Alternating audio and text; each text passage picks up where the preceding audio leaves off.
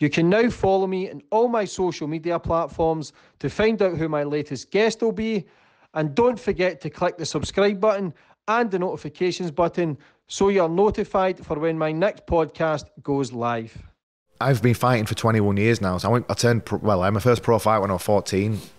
So for that just to get taken away from me now, and I'm 35 now as well, so I feel like I'm coming towards the back end of my career, so I just want to get as many more big fights in as possible.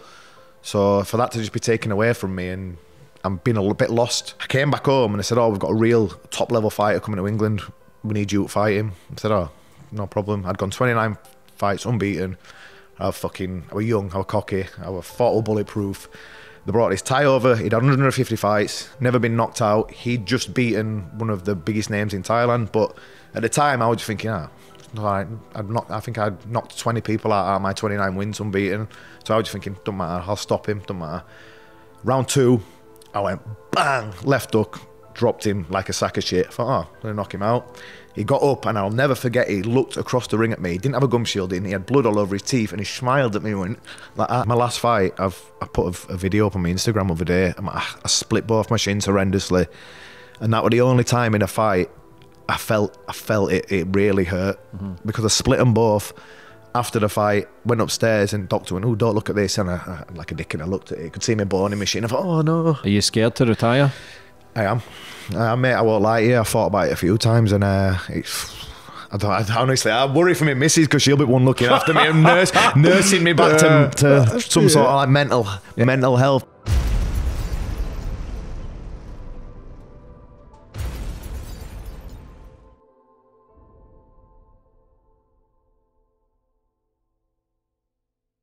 Boom, we're on. And today's guest, we've got one of the baddest motherfuckers on this planet. Liam Harrison, Mate, how are you, brother? Thank you for having me. I'm very well, thank you. Thanks for coming on. 8 times world Muay Thai champion. Yep. Had over 100 fights. Seen a lot of your fights. You're a bad man. Phenomenal career. How's things? It's good at the minute, mate. I'm lucky enough with all this lockdown shit that's going on to have stuff to keep me busy, but I'm a fighter and I'm missing the fight side of everything massively. But I'm hoping to be back in the ring March, April time. But like I said, I've got other stuff to keep me busy at the minute. But there's a hole in my life at the minute that has just not been filled for the last year, and it's chipping away at me a little bit. But I'm looking forward to getting back in there. Big void. Massive void, mate. It's I've been fighting for 21 years now. So I had my first pro fight when I was 14. So for that just to get taken away from me now. And I'm 35 now as well, so I feel like I'm coming towards the back end of my career, so I just want to get as many more big fights in as possible. So for that to just be taken away from me, and I'm being a little bit lost. But like I said, I've had other stuff to work on. Like I've got my clothing company, I've got my YouTube channel, I've got my training website. That's been keeping me busy. But it's like I say, the fighting. It's a drug that nothing else can compare. What is all your clothing brand? Just plug it straight away at the start. Oh yeah, this is it. I've got on now. 11th Commandment. Me and my business partner Clint Gordon. At the beginning of lockdown, we just said, right, let's put his head into doing something different. Obviously, he's been doing a bit of acting work and stuff like that. I'm a fighter, so that got taken away from us both. So we said, right, why don't we look into doing something like this? We've both got decent followings, and we both know the sport industry and that, so let's look at maybe starting us on sportwear. So which is what we did. What's your YouTube channel? Liam Harrison Training. You've got your own podcast on there? Yeah, I've been interviewing a lot of different fighters and stuff like that, different Thai boxers, and been opening it up to different boxing, MMA, Muay Thai, and even a few. We had Kevin Sinfield on the other day as well, so I'm opening it up a little bit. I'm enjoying that. Yeah, it's good. Mate. It's good. Mate. Like we spoke earlier, this is therapy for me. Yeah, just talking nonsense basically. Yeah, but people get inspiration from it as well.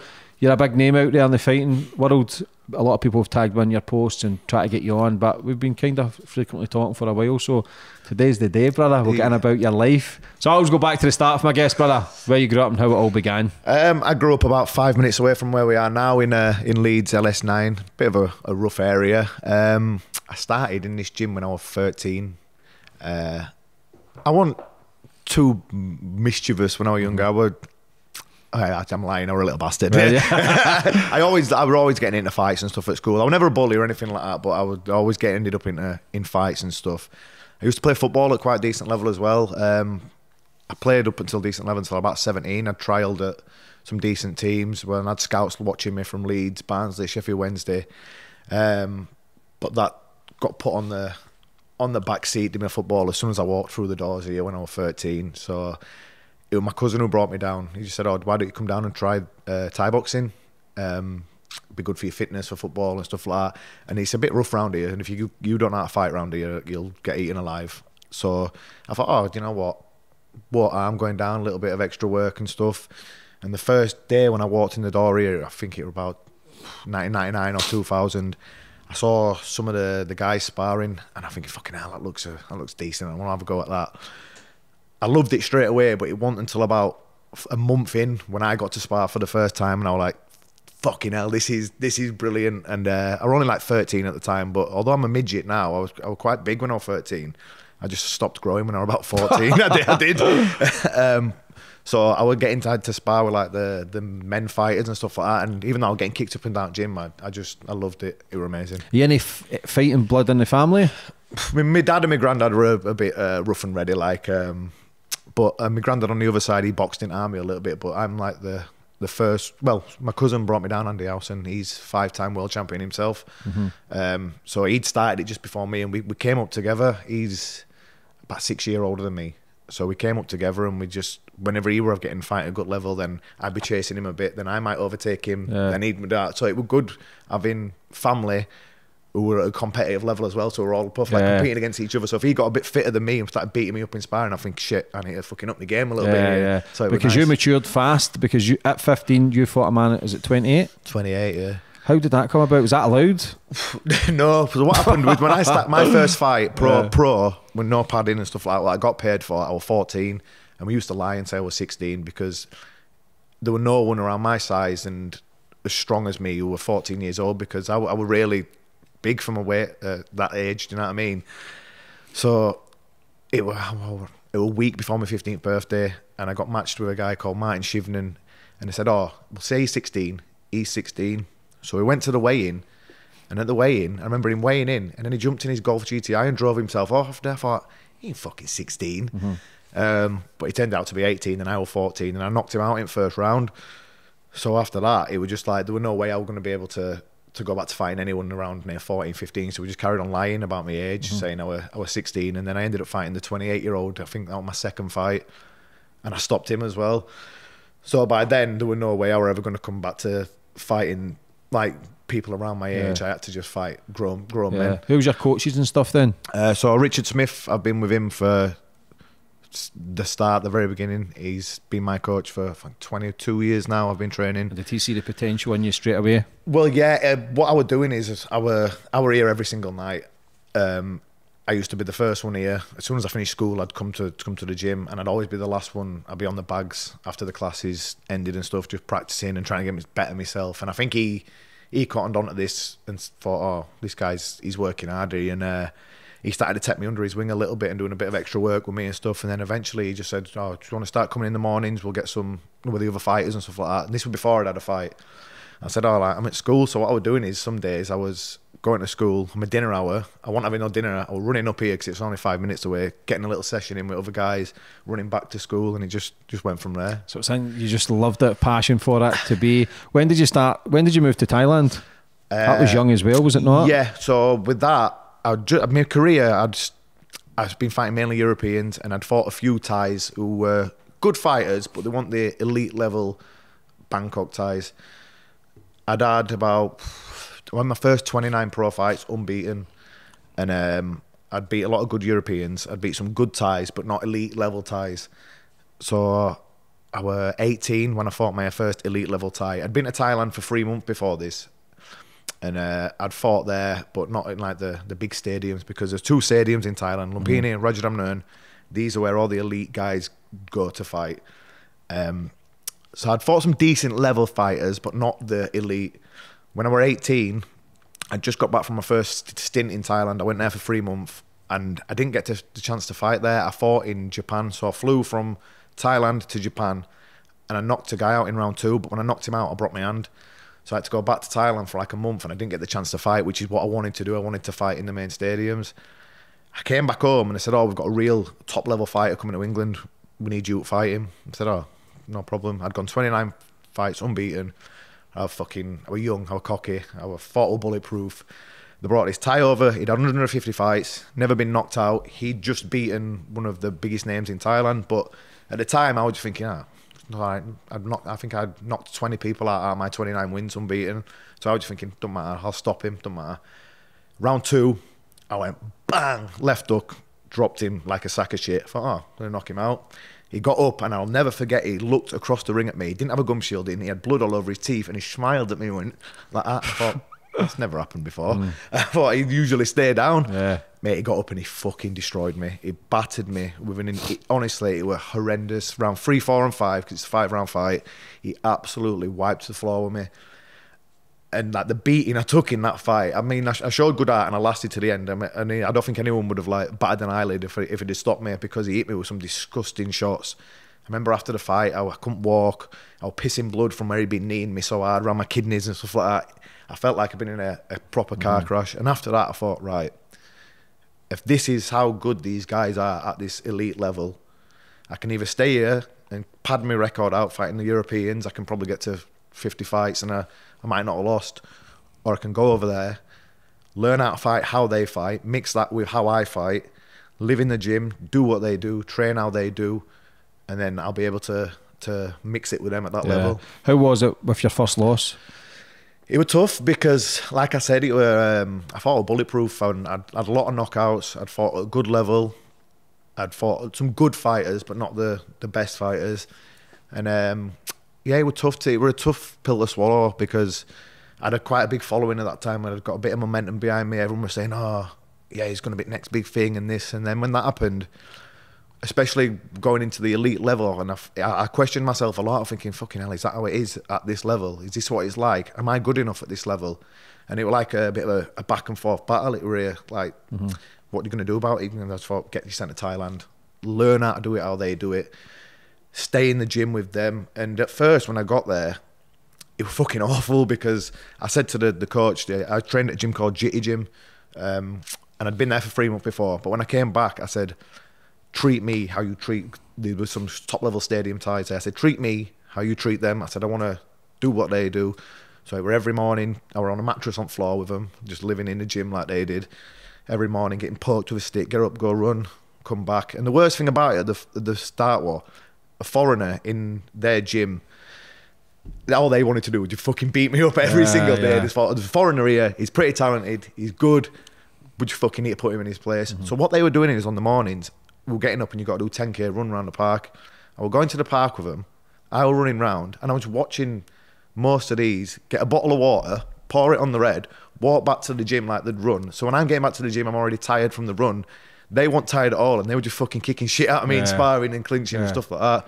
So that was tough, but about 2 or 3 months in, when I'd had a few fights, I had a few knockout wins, and I started to win the respect a little bit of them then. So they eased up with that type of stuff then. Yeah. How's the different training from UK to then go to Thailand? Is it total night and day? Yeah, I'd never experienced how it was until I actually went there and did it. It was a shock to the system, like the heat, the 3-hour session in the evening, a 2-hour session in the morning. Like I say, over here, I do maybe an hour in the morning and then 2 or 3 hours in the night. But in that heat, even the 10k run there, was just fucking wiping me out at the start of it. The heat, all the other amazing top level fighters, just how they do everything, it was just a complete shock to the system. So the afternoon session will be, the morning session first. Get up, 10k run, you come back, you do a little bit of bag work, maybe a little bit of pads, not too hard, bit of clinch work or a bit of light sparring. Afternoon, you either skip for 30 minutes to warm up or go run and do a 5k run to warm up. Come back, then you've got 7 or 8 rounds on the pads, hard rounds, straight into sparring, straight into clinch work, straight onto the bag, straight onto some conditioning. And this is 6 days a week, every day. You didn't never getting a day off, and they try and break you, to be fair. And that was tough. And there were a few times in that I questioned myself a little bit, thinking, am I doing the right thing here? What the fuck am I doing? Do you know what I mean? It was. Do you get paid for that? Just your fights? Just to fight. So I went out there. I saved a little bit of money from my fights that I'd had in England, but I was only 18, 19, so I didn't have much money at the time. So it were either fight regular and keep the money coming in, or go back home. Yeah. So what happened was, after about 6 months, I got sick of being in the gym. I got sick of my mattress on the floor and stuff like that. I just fucking couldn't do it anymore. So I got a little apartment next to the gym and I had to pay rent on it. And that's when it came down to basically fighting to stay there. If I couldn't fight to pay the rent, I had to go back home. So I had to keep fighting regular. I had to keep my body strong. I had to stay fit and I had to stay ready. How was your family thinking when you decided to take the leap over there? So it was not many British fighters went over there and trained then? Not at that time, no. My mum and dad were always been really supportive. Even when I were in school and stuff, I was walking around school and I was paying no attention because all I was thinking about in my head was just my next fight. And my dad's always really fucking supported me, like massively. I fought in Japan when I was 17 and my dad flew out there with me and he came with me. So my mum's been the same, to be fair. So they massively supported me. I remember when I went to live in Thailand though, when I moved, I was seeing a girl here. I've been with her for about 3 years. And when I realised how much I needed to get out there and train with these guys to compete at their level, I just went, right, I'm off to live in Thailand. I'm sorry. 3 years. Priorities. Yeah, I did. And I feel a bit bad about it now when I look back about it and think on it, because I literally did just go, I'm off to live in Thailand, I'm sorry, and left. Yeah. So how did you end up a man becoming one of the best fighters in Muay Thai, 8 world championships? How did that come about? When was the first one you won? So it was just before I went to live in Thailand. I won my first one. That were under kickboxing rules, K1 style rules, and I took it on 3 weeks notice. I fought a guy from Italy, Italy, Naples it was. I went to Naples, so I took it on 3 weeks notice, and I went out there, and they didn't have to try and fuck me around. So I got out there, 19-year-old, weighing, well, to be 62 kilo. I had to be. They had all TV there and everything. It was like a big deal for Italy. I jumped on scales, 62 kilo, bang on.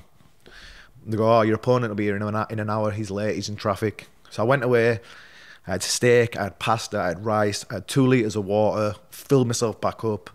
I had a big massive bar of chocolate, not the best fucking diet after I weighed in, but I was only young, so I had a big massive bar of chocolate, I proper gorged myself. Opponent turns up, jumped on the scales, 64 kilos. I went, no, it's a world title fight, you need to be bang on weight. I said, go and lose weight. And I went, no, you can't lose weight, it'll look bad for TV. I said, I don't give a fuck if it looks bad for TV. I said, I've just weighed in at 62 kilos. Get him on weight. I said, it's a world title. You have to weigh in, bang on. They went, you jump back on the scales. I said, I'm going to be fucking heavy. I said, I've just eaten. I went, well, if you're heavy, you're going to be the same as him. I said, I've just weighed in at 62. And I was fucking arguing with him for ages, and so with my boss and stuff. And eventually I just went, you know what, fuck it. I said, I don't care. And came back next day. And I looked at him across the ring and I thought, why the fuck didn't I make him lose weight? I said, he's massive. And I think I'd only had 23 fights at the time, and he had 70. And I'm thinking, why the fuck didn't I just make him lose weight? And I remember the first time he hit me, and it wobbled me bad. And I thought, shit, I've never been hit this hard. And I kept kicking his leg and kicking his leg and kicking his leg. And in round 4, eventually he just turned his back and turned away. And I thought, oh, I've stopped him. So I looked at the ref for the ref to stop it, and the ref didn't do out. So I fucking ran across the ring and I booted him straight up his ass. All crowd started booing, they all started throwing bottles in the ring and everything. I thought, oh shit, I thought, am I going to get disqualified here? So bell went, and I was stood in the middle of the ring. I went to the ref and went, raise my hand, I've stopped him. And he went, oh no. He went around talking to all the judges. I thought, I'm going to get fucking done here. But eventually they raised my hand, and that was my first one. Was it then? So I used to love the film Kickboxer. See, your shins must be solid. Was that a myth when they kicked trees over there, or... You'll see videos of them kicking the bamboo trees. Yeah, is that fake? Yeah. All you need to do to condition your shins is kick the pads, kick the heavy bag. Like, the bags in Thailand, they're full of sand and shit like that. They're fucking rock hard. You don't need to be kicking anything else other than that. How, for people just maybe seen a couple of fights but don't know the rules of Muay Thai, is it 2-minute breaks after each round? So, in Thailand, you'll get 5 rounds, 3 minutes, 2-minute break. In Europe, you'll either have a minute or a minute and a half, usually. Because over here, like it's not a big gambling culture and stuff like that. The 2-minute break over there is for the gamblers in the crowd. So the fighters can get all their energy back, and then it's going to be like a close, even fight again. Like over here, we don't have that. So maybe you'll get a minute rest or a minute and a half. I'd have loved that over there, mate, if it was time to gamble, mate. But when I was out there, I put this little clip on my Instagram the other day. What I did while betting on myself for extra money. And sometimes that were really good, and I'd fucking win a bit of extra cash on myself. But there were a time I was fighting at Rajadamnern, one of the biggest stadiums in the world, massive fight. How many people are you talking in these stadiums? There'll be a couple of thousand in there, but when the couple of thousand gamblers are all in there, the atmosphere, screaming, shouting, it's unbelievable. Like the first time I ever saw it, I was like, fucking hell, this is amazing. But yeah, I'd bet on myself, and the whole gym had bet on me. And he said, "Do you want to bet on yourself?" I went, "Yeah, fuck yeah, I want to bet on myself." And this were a rematch. The guy had beat me already, but I was so sure I was going to beat him. And in round, I bet all my rent money and everything, all my purse money. I said, bet it all. I said, I'm going to knock him out. And round 3, I went, bang, left hook, wobbled him. He was gone out on his feet. I ran in to finish him off, and he fucking kneed me as I threw a punch. So I'm breathing out, and I went, bung, and I went, oh no, I fucked. And I was trying to hit him, and all my power had just gone. I sat down at the end of round 3, and all ties went, why don't you finish him? You had him then. I went, I'm fucked. I said, I'm fucked. How many broken bones have you had?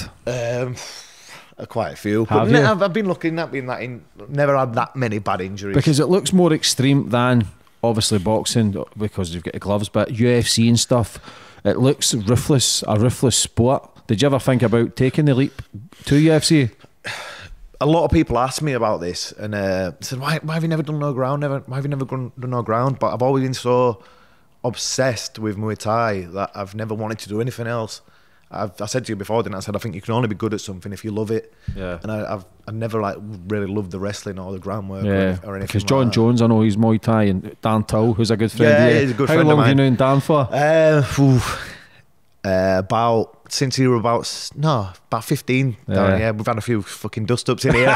When he were a little bit bigger, I slapped him around. But I reckon if he got hold of me now, he'd be like when Hulk grabs Loki in Avengers, he just smacked me around. Yeah, I love Dan, man. He's just a good lad, mate. Fucking nutcase, just a good guy. He's the exact same guy now he is when he was 15 as well. Yeah, but he'll be world champion. I think he should take the leap. And he was talking about going to Dubai. I think that'd be good for him. I think in Liverpool, it's difficult in your home city, especially when you're such a high celebrity now and everybody's wanting a piece of you, and he's the kind of guy where he's too easy fucking leg. He'll tell you that himself. If he put himself in Dubai where he's just only training and that, mate, he'll be a fucking force in that division. Yeah, he's already an animal. Yeah, we just need that little bit of extra push and he'll be. How was you were on the Joe Rogan show and you were training with Joe Rogan? People do see that he could compete. He's that good at his kicks and fighting. How was he training with? I couldn't believe it when I put the pads on and he kicked him. I literally could not believe how hard he kicked me. But what you don't realise is he's only about my height, but he's about 95 kilos of just fucking solid muscle. So when I put the pads on and the first kick, it fucking rattled from my feet all the way up to my head, and I was like, oh my God.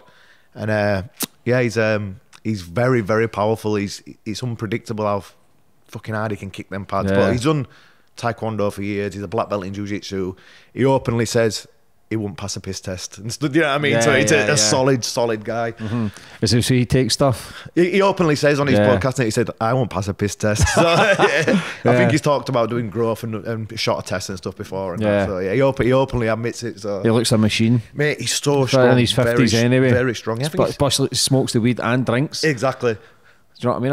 I think Big John Jones smokes a lot of fucking weed as well. A lot of them American, like the Diaz brothers and people like that. It's something. You know, when I ever done it, it'll be when I go to yoga, and it because Joe Rogan said to me, when you go to hot yoga in the hot room, get stoned before, and he said you can feel like every fibre in your body stretching. So that's the only time I'd done it. These guys do it and then go training. I couldn't do that. Yeah, no, I was too lazy. Fucker, man. But yeah, it's you've met some characters as well through your career. If you looking back and you like you says before, you think you're coming to the end. What would you do without it? Well, I think I've got about... How long do you think you've got left? I think I've got another 3 years left in me. Yeah. I'm 35, but I still feel strong and fit. I'm on a good winning streak at the minute. How many fights? I've won 6 in my last 7 at the minute, and I'm still fighting at the best level there is. So I'm still up there with the top guys. The only fight that I lost was against... Is that the Battle of Britain kind of one? No, that were it were a Thai called Rodlek over in Shanghai. And he's just fought for the title at my weight division. So he's obviously like elite. So I'm still up there. And that was a really close fight I had with him. So, yeah, I think 3 more years left. I don't want to go to the point where I'm past it and everyone's going, what's he doing? Still fighting. Yeah. Because too many guys do that. Do you know if... How's your speed and stuff now? I feel faster than ever still. I understand my body better. I know when to have a rest. I know not to push myself into the ground and run myself into the ground and stuff like that. I understand my body better than ever at the minute. But it's been a bit of a struggle getting back my speed back to after having so long off in lockdown and that. But I'm getting back there. And my body feels good again. Who was the guy you were on Joe Rogan with, the hypnotherapist or something? Or who's he? So you that's seem to be Vinny Shawman. tight with him. You see a lot of videos with him. Yeah, so that's Vinny Shawman. Me and him have been friends for about must be going on 20 years now. And he's always been involved in Thai boxing. He had his own gym and stuff like that. So I've known him through that. He started doing the hypnotherapy about 15 years ago, I think. And I never believed in it. And he used to say, do you want to do a bit of work? Do you want to do a bit? And I could see he's like getting bigger and better and some working with famous people and stuff like that.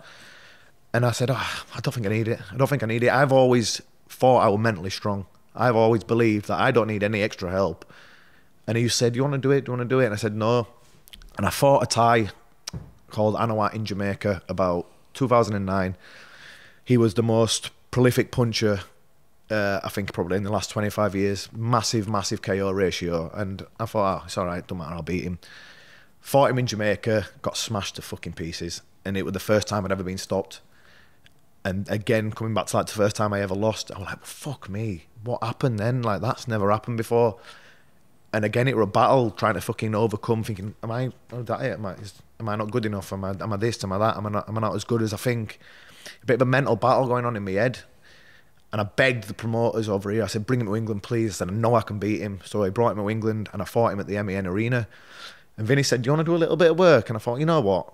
There's no point, no harm in trying to get my mind as strong as my body. And I did some work with him, and it's so hard to explain because it'll be different for everyone. But what he did for me, he like instilled a word into my head, the word warrior. And he said to my coach in between the rounds, call him a warrior, call him a warrior. And I was in some sort of fucking weird state of mind that I've never been in ever before. It's hard to explain, but if you watch the fight, you see me at the end of the fight, I schooled the Thai. MEN Arena, thousands of people there, my biggest one in my career by a mile, still is to this day. My dad's birthday, and I jumped on the ropes afterwards and I said to Vinny, because he was commentating, and I said, thank you, mate. And it's, I'll never forget that. I went to the after party, still buzzing, passed out, ambulance, hospital all night, I had a really bad concussion, and I didn't even feel it in the fight, no, anything, didn't feel rocked, didn't feel hurt at any point. And after getting smashed to bits like I did in the first fight, and then to be in a mind state that I was in the second where nothing hurt, but then I still ended up in hospital, that were a testament to how good he is at what he did and how good we gelled together. That's mad, huh? Yeah. Like I said, I didn't fucking believe it. Yeah. But, yeah. How was it like paramedics and stuff over there? Because obviously you hear people like, after a fight they just get left outside. Is that true as well? I've got a fucking story where that happened, but this were in China. I fought in a place called Zhengzhou, I think it was called, in China. And I fought a Thai champion. First round, it was only a 3-round fight, so I thought, I'm going to have to go for this. First round, I jumped in to fucking try and knock him out, and he elbowed me, fractured my eye socket, dropped me for an 8 count, and jumped back up and I thought, fuck me. Only about 30 seconds into that fight, and my arm and face were numb, and I thought, fucking hell, that were horrible. Finished the fight, I lost on points because of the knockdown. 3-round fight, it was too far to get it back for that. Took me straight outside, I had a big cut under my eye, he'd cut me on my head as well. They took me outside and just shut the door and left me outside. It were fucking roasting. I'd struggled to make the weight as well, so I was a bit dehydrated. Left me out there, and I thought, oh, doctor must be coming around in ambulance or something. There were 2 big fences at either side. I had my gloves on still, so I couldn't jump over them. And they left me out there for about an hour and a half, and I thought I was fucking dying at first. What? And I was thinking, what is going on here? And I only fucking got back in the building because my trainer came and looking for me. And he came and he found me, he took me inside, and then they stitched me up. And I'm like, what the fuck are you doing? Left me outside. And I went, oh no, ambulance should have come and got you. I said, no one came and got me. He just fucking left me there. How are you treated over in Thailand and stuff in Japan, being a British fighter? Do you get more respect over there? Well, is it? That's okay. Do you get more respect, or is it hard because you're not one of their own? Japan is a weird place to fight. They all just sit in silence. So like in Thailand, you've got all the gamblers going absolutely fucking mental. Japan, they sit in silence. So it's weird. Like it's deadly. It's deathly silent. You may as well just have no crowd there. It's a weird experience fighting there. But in Thailand, that's what I wanted. I wanted the respect of the gamblers, I wanted the respect of all the promoters, and I wanted the respect of the top level fighters there. And in the 2 years that I was there, I had some good fights. I fought some of the top ranked guys. I had some good wins. I had some good fights even when I lost. And that's the thing there. As long as you fight hard, you show heart, and you give a good fight, whether it's you lose by a bit or even you win by a bit, the gamblers love that. If you're fighting close fights, they love it. Or if you're, my style is power, I go to try and knock out every fight. They enjoy that. As long as you've got a good heart, they'll warm to you and you'll get the respect. Yeah. So you've had over 100 fights. That's a lot of fights. A lot of fights. And that's not including all the sparring and shit you've done. What's the sparring like over there? Is it just like a fight with some of the Thai fighters? Sometimes, like I said then, like when you're a Westerner in their gym with them, they want to prove a point. It's their gyms, they live there, and you're like an imposter. And they want to prove that you're an imposter, but you've got to prove that you belong there. And like I said, at the first, they were fucking always trying to put it on me, trying to break me, trying to bully me a little bit. But then, like, once I got used to the heat, I started to make a name for myself. My confidence was going up. I was obviously improving because I'm sparring with these guys. I'm working with all these trainers. It started to even itself out a bit and eased off a little bit then. But the sparring usually over there, when you're kicking and stuff, it's nice and light. It's technique sparring and play sparring. You'll be doing it fast, but you weren't hurting each other. But then when you do the boxing sparring, you get the big gloves on, the head guards. That's just a fight. Yeah, because you look at UFC now, boxing's always been elite, but I think UFC's on par, if not just. Do you know why I believe that's taken over? Because the best fight the best, and the fucking boxing's avoiding everyone. Yeah, it's money. You can go 25 fights, unbeaten, and you won't have fought another top ranked fighter. Yeah. UFC now, it's just like, he's the best, get in there. I like that. There's only one belt as well. Exactly. There's only one belt with boxing. You've got 4, 5, 6 belts, some divisions. That's why fucking we haven't seen like Joshua versus Fury yet, or other fights and that, because they're fucking too busy defending other belts and stuff like that. Too much money involved. Why do you think Muay Thai hasn't moved up the ranks as fast as UFC? Even though everybody loves combat sports, and that is one of the most ruthless, if not the most ruthless out of everything. It's a lot more now. It's a lot bigger now. There's what they've done is they've won championship, have come along. They've took Thai boxing. They've put the best fighters in the world in MMA gloves, and they've changed the rules a little bit, so it's a bit more fan friendly.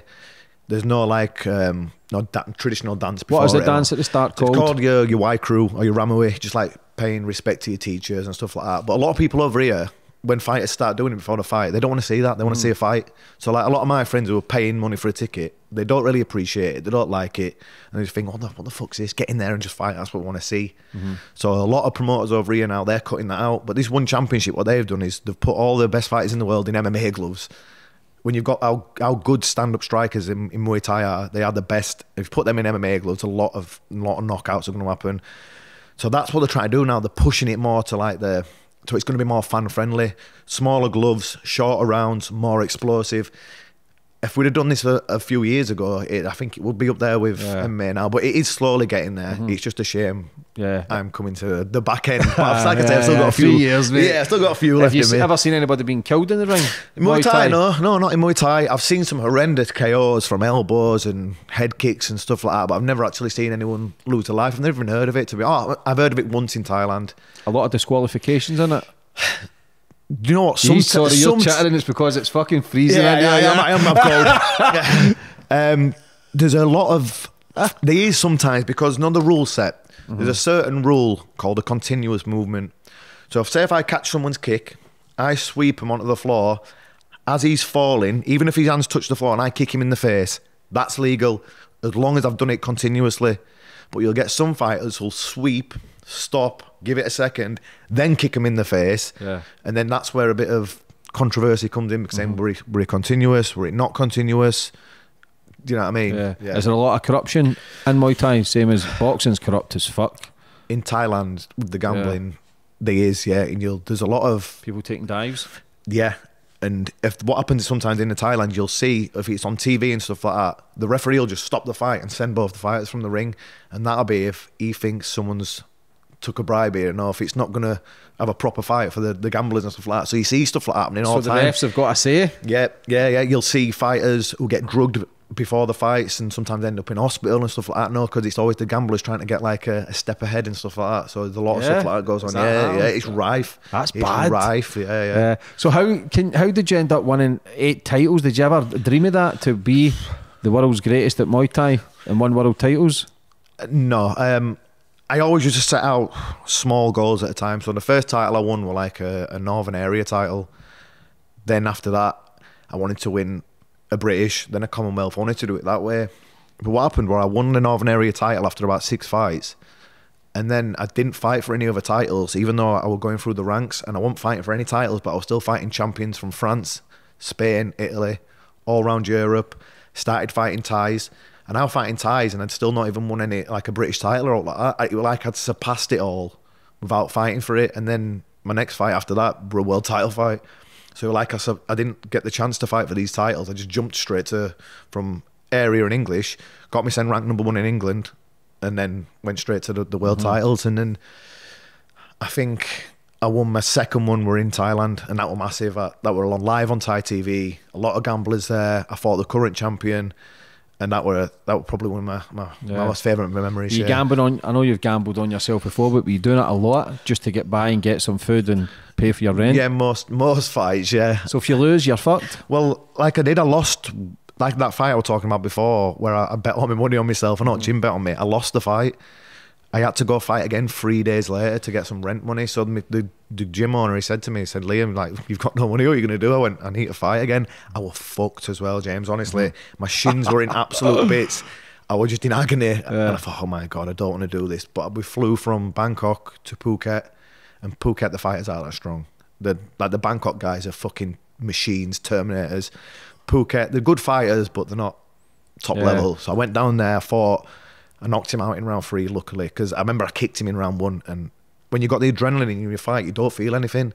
I kicked him in round 1, and I thought, fuck me, that hurt, because my shins were just battered from the last fight. Do you ever feel anything in your shins anymore when you're kicking, or do you still feel some sort of pain? It's weird. It's like something triggers in your head, and it's like says that's going to hurt after. But like not at the time, not really. My last fight, I put a video up on my Instagram the other day. I split both my shins horrendously, and that was the only time in a fight I felt it really hurt, because I split them both after the fight. Went upstairs and doctor went, oh, don't look at this, and I like a dick, and I looked at it. Could see my bone in my shin. I thought, oh no. Yeah. So how does that?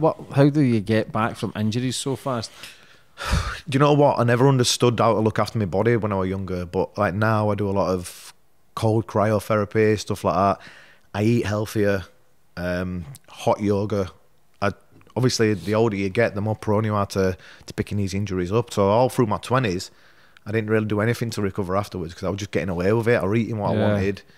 I wasn't stretching. I wasn't doing anything. I was just having my fights. I was training hard, and then my body was just recovering itself. As soon as I hit 30, that went straight out the fucking window. As soon as I hit 30, mate, I was just like fucking walking around like an OAP after training and stuff, and I'm thinking, shit, what is going on here? So I started to like learn about my body a bit more. I started doing stuff like hot yoga, more stretching, better diet, cold therapy, cryotherapy. Yeah. Because the hot yoga, that's what it was actually, we were speaking earlier, Sean Wright from the Grip House in Glasgow put me on the hot yoga. And some killers in that gym as well, Grip House. Yeah, mate, you get good gym. We were speaking earlier with Jojo Calderwood. Yep. I think she's in America doing the UFC. Yes. Is it a small community? Like the Muay Thai gyms, like the boys in them are so nice, and when we were speaking earlier, like I know a lot of loud people pretend they can fight and they're always loud and think they can do this, but you see these boys and you wouldn't think anything but they're proper fucking killers. Is it a small community around the UK? There's a lot of gyms open now. There is a lot of gyms. It is quite a big community, but we all do know each other and stuff as well. It is like every single gym knows every other gym, and like you say, there's a lot. The talent pool here now in England is huge. There's some of the best fighters in the world, I believe, in England now. But like you said, they're all quiet, unassuming, nice, down-to-earth guys and stuff. There's no real dickheads, and there's no like trash talk and stuff like that in Muay Thai, really, because again, it's like the best just fight the best, and you don't really have to do your talking in the gym. Yeah, do your talking in the ring. Yeah, and because there's not like a massive TV and stuff like that. There's no need for all this trash talk and stuff, because you're not trying to sell the fight to anyone. It's like everyone in Muay Thai, they already know the best, and they already know what's what. So you don't have to try and sell it. The best fight the best, and then that's just Who's that. the up and coming England, would you say? There's a kid called Jonathan Haggart. He's 22, and he's just bounced onto the scene, and he's fighting with all the best Thais. He's on one championship, and he's fucking like really. How does that make you feel? Do you feel as if, okay, I'll show you? Does that fight excite you? A young kid coming through, up and coming, does that remind you of yourself a bit, that willing to fight anyone? Yeah, mate, 100%. There's quite a few like that as well, but he's like the one who's just, he's the only one at the minute who's bounced onto like the elite level. and he's fucking in there like with the best of the best now. So like in England now, I'll probably say there's me and him at the same level. And sometimes he jokes and says he's coming for me and stuff like that. But I'll always be ready. I'll always be ready, mate. That would be a good fight then. Yeah. He's the weight. A few more fights, couple of years. He's the weight division below me, but yeah, maybe. How many different weight divisions have you fought in? So I've won my world titles from lightweight, light welterweight, and at welterweight. So I'm free weight world titles. Free weights. Would you ever go up again? Do you know what? I've done stupid shit like that before. I did it against the one championship champion of the world is a Thai called Pech Morakot, and I took a fight against him on 2 weeks' notice at 70 kilos, and I was fucking lighting him up big time. And then in round 2, mate, he hit me with an elbow and just fucking floored me. Yeah. The weight my last fight were at light welterweight, which is 140 pounds, 63 kilos. This fight were at 70 kilos, so that extra, it's a stone. So when he hit me with that elbow, I went down, I got up and beat the count, but the ref waved it off. And I thought to myself at the time, that was fucking a stupid idea, though. It was a stupid idea. Is there a certain number in your mind? How many fights you had all in? 120 odds? What is 106, no, 100, yeah, 116-ish. 116. Is there a certain number in your mind where you go, okay, I'll have 141, maybe hit 150? How many fights can you do in a year?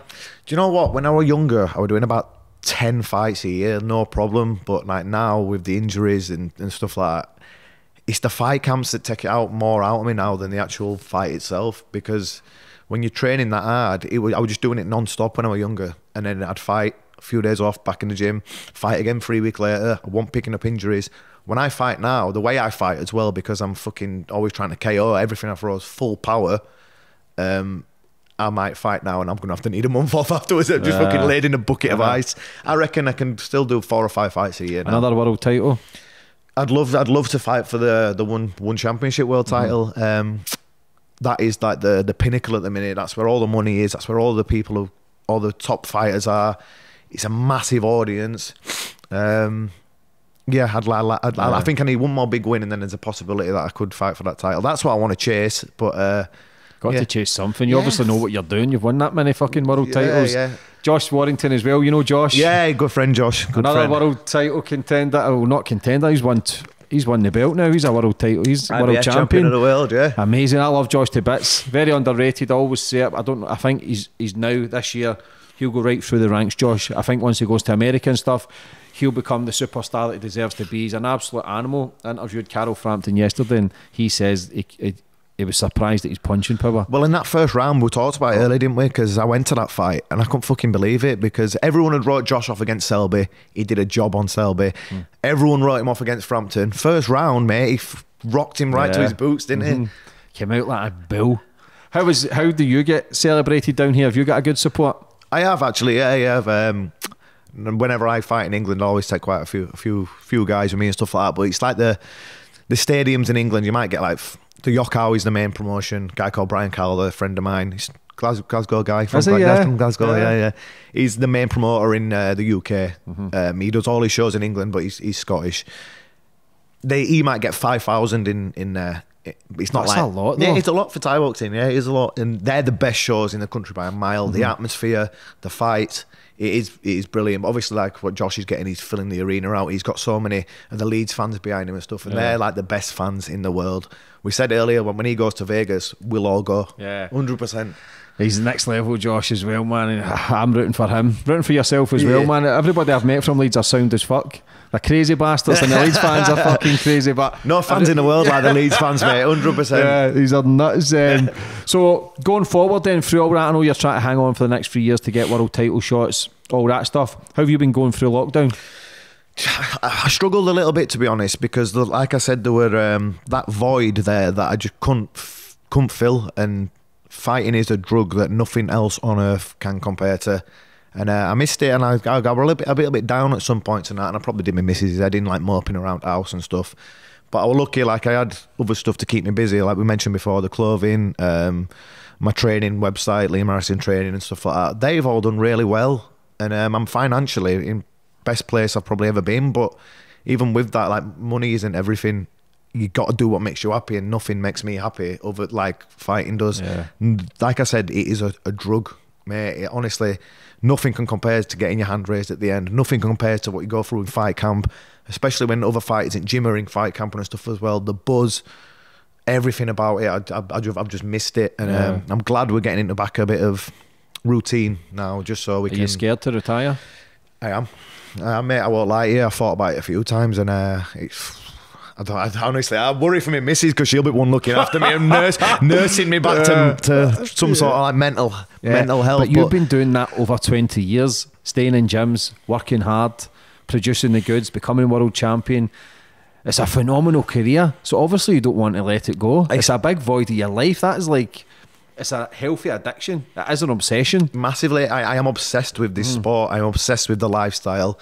I'm obsessed with training. I'm obsessed with fighting. I'm obsessed with wanting to like push myself and stay at this top level. And like I said earlier, I'll know when it's time to let go from the top level. Well, you know though, would you have when too these much young pride kids to let go? I'm like my last 4 or 5 wins have all been against young up and coming kids who are good fighters, and they're all trying to make a name for themselves, and I've slapped them all back into place. When it's time when I lose these fights where I should win, I'll think, you know what, that this wouldn't have happened a few years ago. I'll know because I don't want to embarrass myself. I don't want to be one of these guys who goes on for too long, who just lets it go too long. You lose your legacy, you lose your reputation, you lose everything you've worked for. And I've seen it happen to a lot of guys, and there's a lot of guys out there still doing it, and I think, oh, what's he doing? Just retire. You can't need money that bad. What is the age normally for Thai fighters and Muay Thai to quit? In Thailand, because by the time these are like 25-year-old, they've had 300 fights. What? They'll be serious, mate. I remember my 100th fight in England, everyone made a big deal out of it because I think there's only 2 of us in England who've had 100 fights. There's me, and I think Iman Barlow, a female fighter. Everyone made a big deal out of it. And my opponent were a Thai from Thailand called Singdam. And they asked him in the interview, said, so Westerner, you're fighting, is his 100th fight, what do you think about that? And he went, I had 100 fights when I was 15. So that's just fighting basically every day? That's what his reply was. And I was like, oh, I feel really shit about myself now. Cheers, mate. But yeah. So again, it's difficult because you see boxers coming back in their 40s. If you want to retire, then I think it's okay, you hang up the gloves kind of then. But are you struggling with the mental health side of it, being fit all the time, and then you're getting those natural chemicals, your serotonin, endorphins, the dopamine, all the healthy chemicals that make you feel good? When you're not training, do you slump and feel depressed kind of thing? Slump, mate, I feel like shit. Like what happened at the first lockdown war, I fought the week before the lockdown happened, and that's when I'd split my shins. What happened with that, I got a botch job done by the paramedics afterwards. It was fucking disgraceful what they did to me. They glued my shins up terribly, strapped them all up and said, right, don't get them wet for 6 days, don't take the dressing off for 6 days.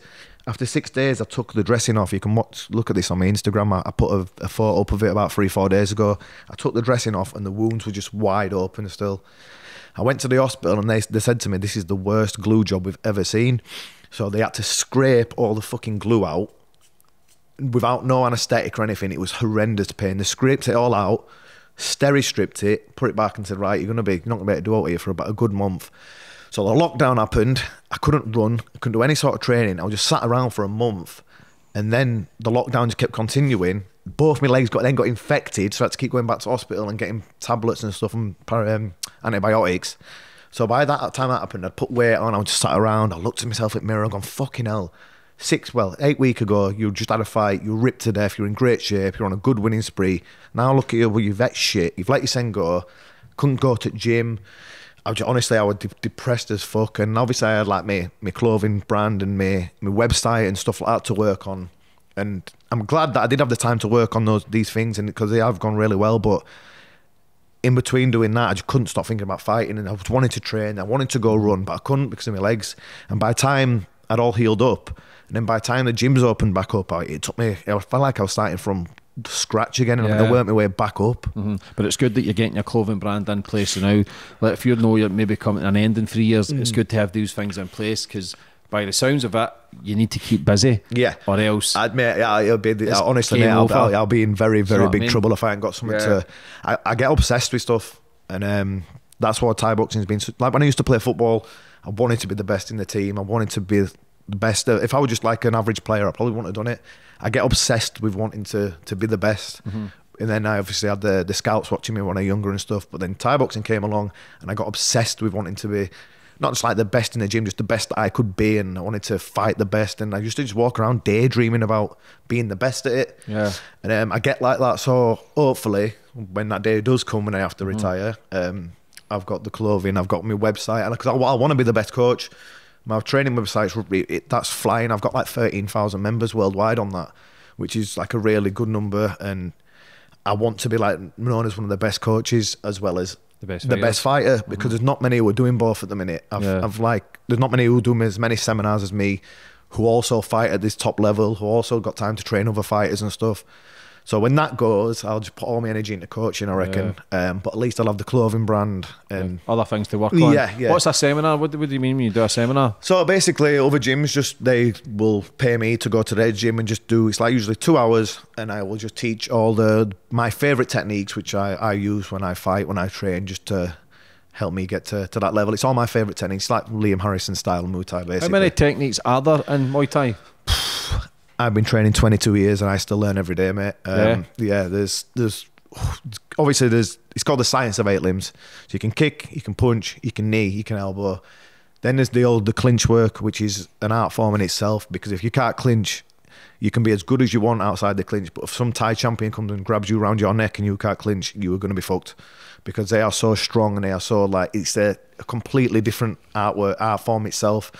There's so much different stuff going on that, like inside the clinch, that just to stop them clinching, or to stop yourself getting elbowed, or to stop yourself getting thrown on the floor. And it's so tiring. Obviously, like the MMA guys with the wrestling, the judo and stuff. Yeah, as well. the jiu-jitsu and stuff like that. If you've ever done anything like, you know how tiring it is, like locking on and grappling with someone else. So that is like one of the main things. It'll take you years to get good at just clinch work on its own. Then there's all the sweeps, then there's the throws, then there's endless. So is it tiring? Do you go home tired after a heavy workout? Yeah, it's exhausting on your body. Like, that's why like the looking after yourself, like now I've got a bit older, comes massively important into it, because not only am I doing all this, I'm doing my strength and conditioning and stuff as well, and the explosive weighted stuff. Got to run to keep my weight down. The pad work, the kicks, the sparring. It's a lot of, your body's not meant to take all this shit, you know what I mean? So yeah, I go home like physically exhausted some nights. Where's the best place in the world to fight? Where would you love to fight before in the next few years? Where's the place that stands out to you? I'd love to fight in Vegas. Yeah, I'd love to. Yeah. Do they have fights in Vegas? Yeah, they do. Yeah. They do. I think Fremont Street they're doing. No, Fremont Street, the big strip. Yeah. They have outdoor shows there. I'd love to have fought there, but one championship who I'm signed to now, they're going to America, I think, over in the next couple of years. So as long as they get the foot down and get over there before I'm too old, that'd be. Yeah, I'd love to fight in Vegas, mate. But the only thing I'd worry about that is I'd probably just fucking spunk on my fight wage as soon as I got out of the ring, mate. I'd have no to show for it, and Mrs. won't be happy. So amazing career. Everybody knows your name in the fight industry. Plans for the future going forward? I know you've got your clothing brand you want to do. Would you ever have your own gym? We spoke about this earlier, didn't we? Again, for something like this, I think there'd be so much pressure on me because of how well my career's done to produce my own fighters. I'm not sure how I'd feel about that. I love teaching my seminars, and I love like being a freelance fighter. If I had my own gym, I do a lot of seminar tours abroad, so I do America regular, so I can just go out there and go for 2-3 weeks, and I'll go around all different gyms there. If I had my own gym, I wouldn't be able to just get up and leave and go to America for 3 weeks, and I need someone running it. I'm not sure I'd trust anyone running it because, like I say, I get obsessed with stuff and I'm a perfectionist. When I'm training, I make sure everything's done properly. I train hard. I'd want all my fighters doing that. If I left them for 3 weeks at a time and stuff, and they'll want doing that, and I came back and it wasn't how I liked it or how I wanted it, I don't think I could. I don't know, it's just a tough thing. I'd never say never, but I love doing my seminar tours. I love being freelance, but we'll see. You never know. Yeah. What's your best knockout you've ever had? I've had 48 in my career, so I've had quite a few good ones. but I'm renowned for hard punches and hard leg kicks. So I did a really spectacular one on one championship last January. I dropped him with a left hook, and then I dropped him with an elbow, and he probably should have got waved off, and then it was really poor refereeing, to be honest, because I dropped him again afterwards and he were out for about 5 or 10 minutes. That were a good one. I've had a lot with leg kicks. I'm renowned for stopping people with my leg kicks. I fought a guy called Andre Colbin about 6 years ago. 18 times world champion he was. I was fighting at 63 kilo at the time. He was fighting at 67. He'd come to England twice and he'd knocked out the number 1 and 2 at the weight above me. And then when I got matched with him, everyone wrote me off. They said, that guy's too big. He said, he's too big, he'll beat Liam. And everyone wrote me off, and that fucking, it gave me so much like fucking motivation. That, and I told everyone in the pre-fight interviews and everything, I said, I'm going to stop him. I said, watch me stop him. And I stopped him with leg kicks, and that's on YouTube. You can watch that one. I absolutely fucking tenderised his leg. You get excited knocking someone out? Is that a thrill for you? Yeah. I love to fight. I love to fight. It's like a fucking license to kill, basically, Muay Thai, though, isn't it? Yeah, like I say, I love to fight, and I love to be involved in, like, if you've seen any of my clips on my Instagrams, I always fight hard, and I love to get involved in wars and stuff like that. There's no fucking better feeling. I've come out of the ring sometimes against some of the best fighters in the world when I've lost, with my face covered in blood, but it's been an exciting fight and the fans have loved it, and that's what I fucking buzz on. I see myself as like an entertainer, a gladiator. Like, as long as the fans are happy, I win, lose or draw, whether I'm the main event or whether I'm just fighting on the undercard, I want everyone to come out of that arena and go, fucking hell, Liam Harrison's fight. Oh, can you believe how good that fight was? People come to see me fight because they want to see a war or they want to see someone get knocked out. And that's what at this stage of my career, when I've done everything that I wanted to do now, I want to make the first half of my career for me, the last half is for the fans. Everyone who pays money for a ticket, everyone who stays to watch me fight when I'm fighting abroad, everyone who gets the app to watch it, who stays up late when I'm in another country, this is for them now. I want it to be exciting for them. I want it to be exciting for everyone who's paid money for a ticket and stuff. That's what I want to do. I want to be an entertainer. What's been your own worst knockout? I've only been stopped once to the head, and that were against that fucking giant who elbowed me head off. Was that? Yeah. That my own stupid fault. I shouldn't have. It were on a 2 weeks notice. It were in December as well. So I've been on fucking piss because I thought Christmas was coming up. I wasn't really fit, and they just rang me and said, "Oh, do you want to fight?" I said, "I won't make weight." And they went, "No, it's the weight above." And then, would you fight anybody, anytime, anywhere? That's what I've done my whole career. I've never dodged anyone. I've fought the greatest fighter of this generation is called Saenchai.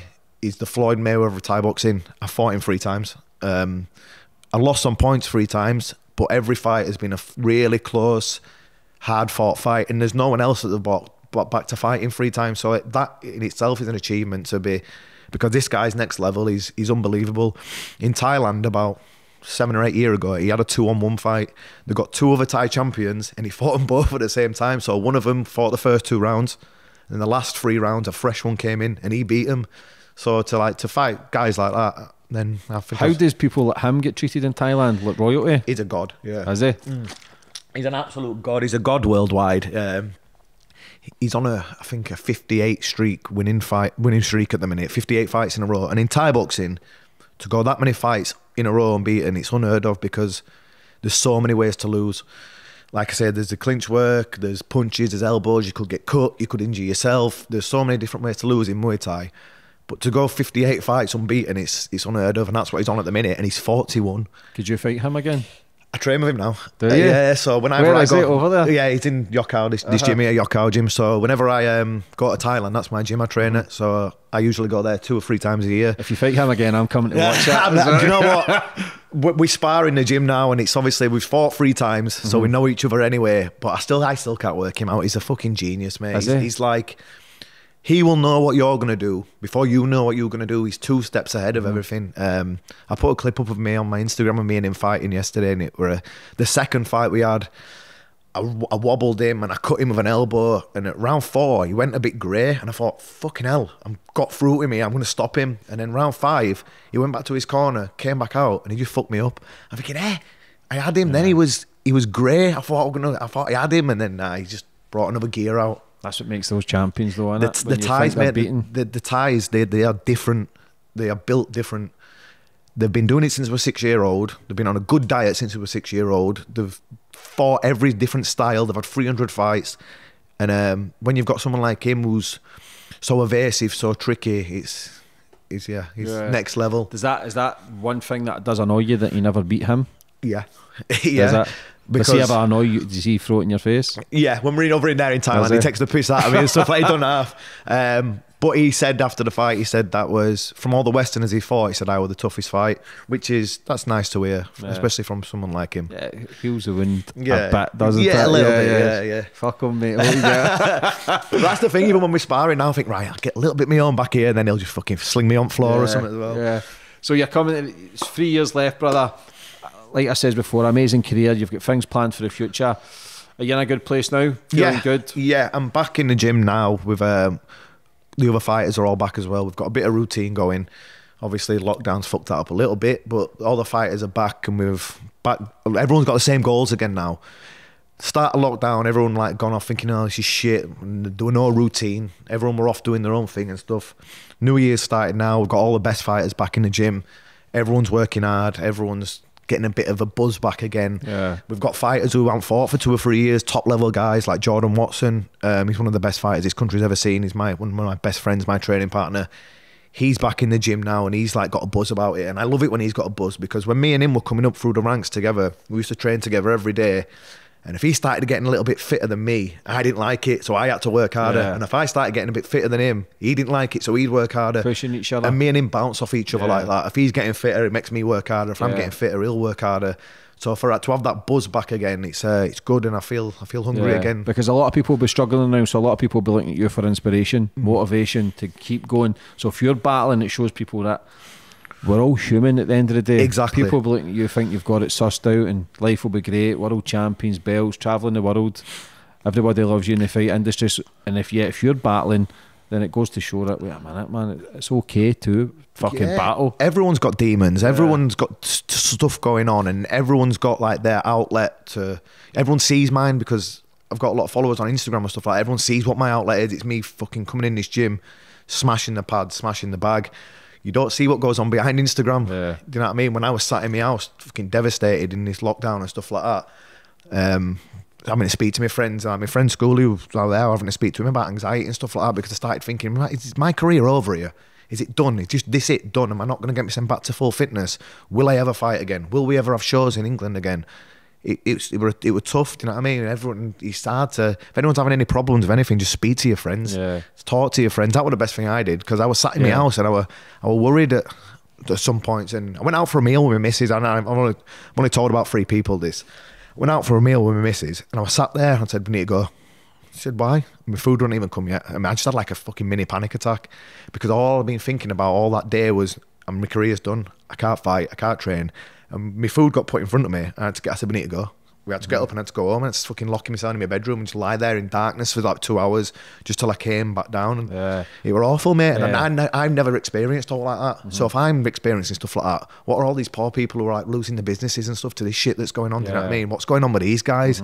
So yeah, if you have got any problems, just talk to someone, speak to your friends, let it out. But I think as well, you think you've gave yourself 3 years, so you're probably thinking, I've just lost a year. I feel like I'm being robbed, mate. I feel like, especially because the rest would have probably done you world of good, though. Yeah, the thing is, because I were in such good form as well, and I was winning, and I'd won my last, I think 3 of them by KO, won my 5 of them last 6 or something, and I were on good form, and I was getting myself in line for a title, another title short, and I felt like they just stole it away from me. But obviously, there's bigger things going on than this. There's people who are losing businesses and stuff like that. So everything's losing something in this time. Yeah. So yeah, it's just got to try and stay on top of it and try and look towards the positives. And exactly, man, and keep pushing forward. Exercise is key. Always key. Exercise is key.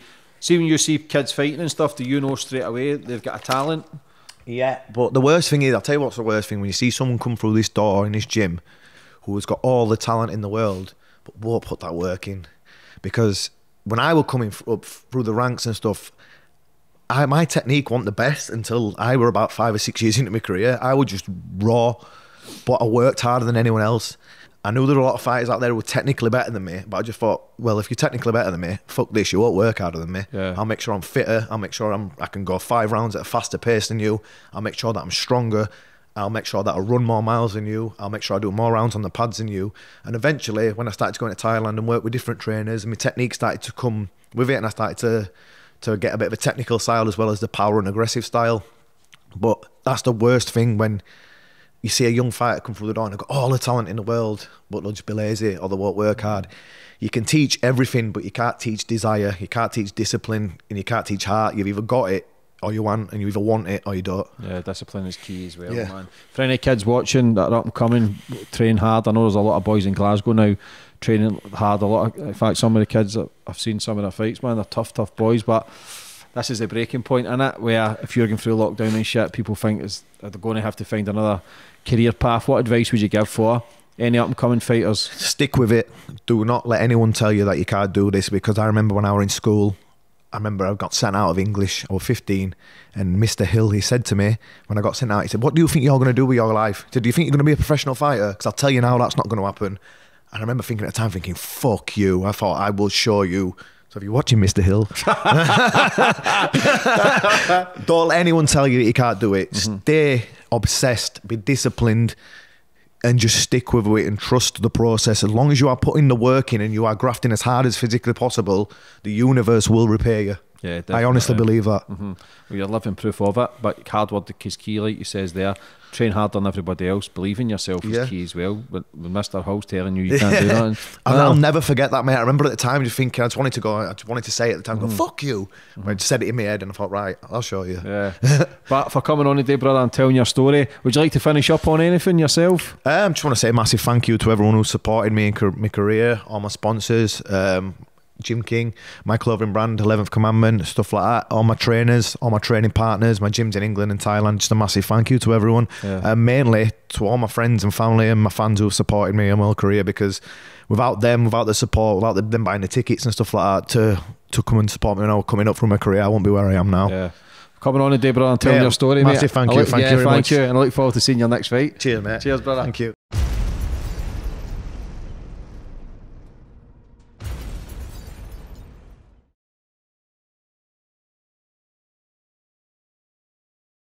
Check out more of my podcasts on the right, and be sure to like, share and comment your thoughts on this week's podcast.